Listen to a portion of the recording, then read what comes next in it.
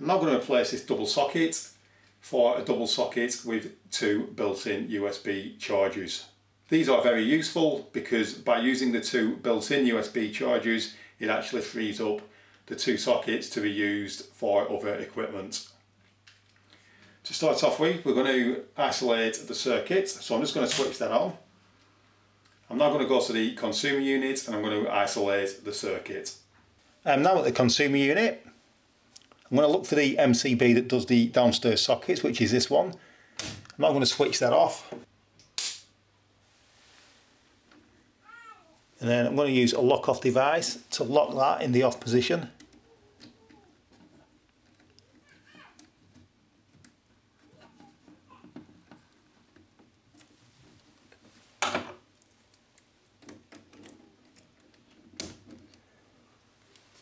And that will prevent anybody from switching that circuit back on again.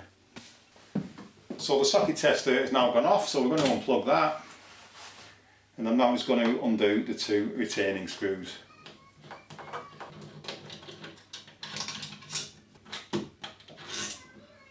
Now that I've done that, I'm going to carefully pull the socket forwards. I'm not actually going to touch anything behind there just yet. I've now got an approved voltage tester, which I'm now going to check is working. So I'm going to press the auto test button and you can see that that is working. I'm also going to touch the probes together and check continuity to ensure that the probes are in good working order. So I'm going to press the continuity button, touch the probes together, and that proves that the two probes are working correctly. I'll then just test the machine again, and now that that is working, we can now probe the wires behind here. So before we go on doing anything or touching anything, we're just going to probe all of these terminals. We're going to probe between live and neutral, and also live and earth, and also neutral and earth. And we'll just check the live again. You can see that there's absolutely nothing there whatsoever. So we're now just going to check that the tester is working again. And we'll also check that the probes are still in good condition by doing a continuity test. So we can now safely say that that socket has been isolated correctly. I'm now going to undo all of the terminals.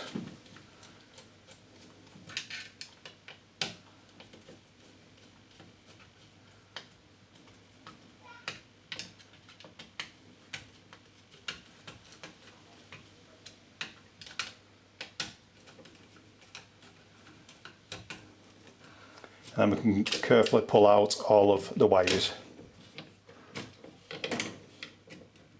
and remove the socket. I've now got the old socket on the top with the new socket below, and you will see that the terminals are in slightly different positions, so we do need to be aware of that when we're putting the new socket in position. It is a good idea to ensure that the actual terminals are undone fully when you're trying to insert the wires. It does make the job a lot easier.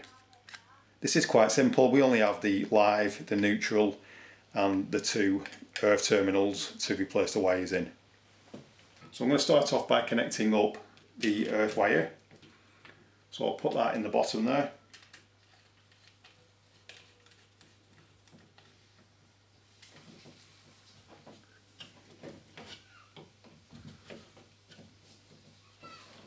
And then I'll connect the other earth wire to the top.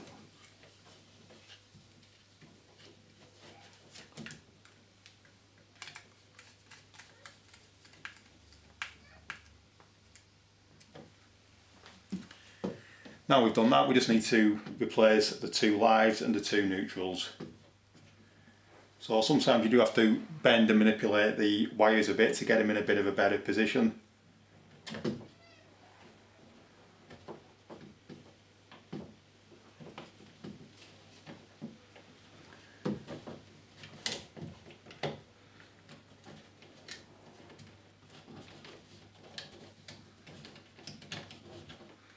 So we can now get the two neutrals in and tighten that up.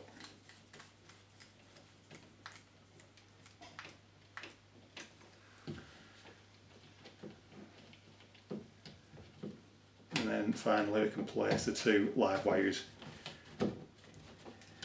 into the terminal.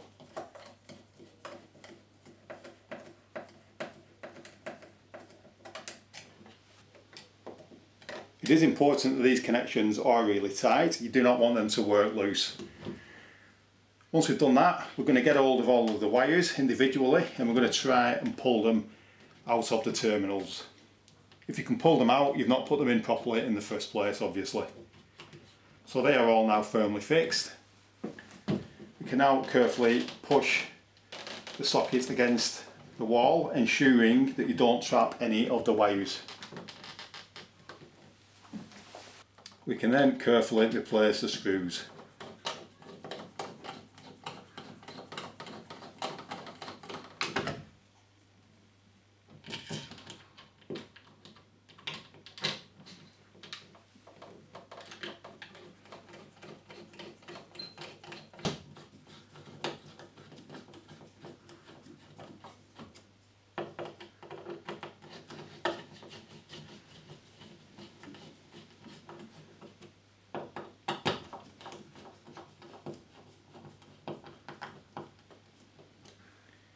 When you do this, you don't want to over tighten the screws, or else you can actually break the socket. So they just need to be tight, but not too tight. Now that we've done the work, we can remove the lock.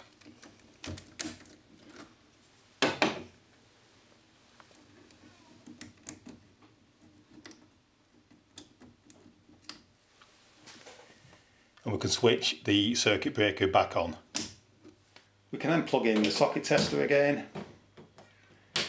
check that all three lights come on, which they do. So now we've got two sockets that we can use, and we've also got two 2.1 amp 5 volt chargers for charging up USB equipment.